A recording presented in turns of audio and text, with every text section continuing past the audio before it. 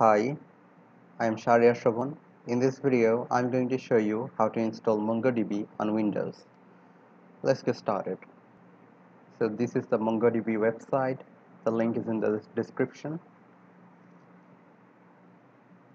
Go to this website and click on Community Server and select the first one and click on Download.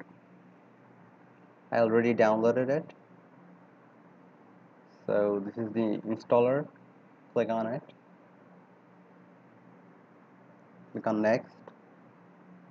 I accept. And click on Complete. Click on Install.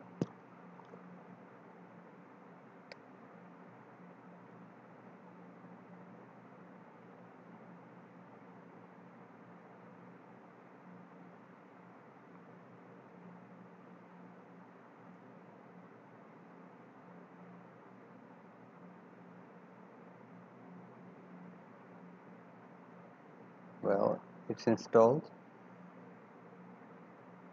Now we have to add MongoDB to the path. So go to C, Program Files, MongoDB Server 3.4 bin, and copy the path.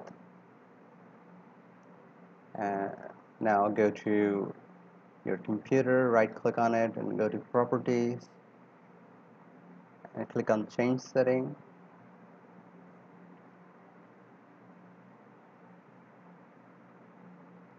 Now go to Advanced and Environment Variables, and you can see that path.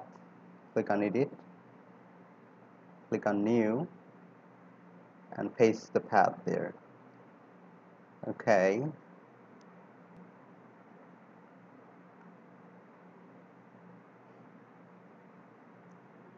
Now we have to create a directory where MongoDB will store its data. So on my C, I'm going to create a directory and name it Mongo Data. Now open up the terminal, and first we have to start the MongoDB server. Let me first increase the font size.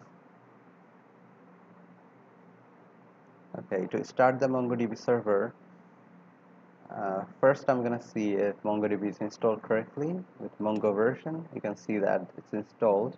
Now I'm going to start the MongoDB server with mongod dbpath on C mongo data. This is the directory that I created earlier. MongoDB has started. Now I'm going to open up another terminal. Now I can connect to the MongoDB server with Mongo client. You can see that it's connected. Now I can run the MongoDB commands: show DBS to show the database, use locals to use the local database, show collections to show the collections, and so on. So MongoDB is installed.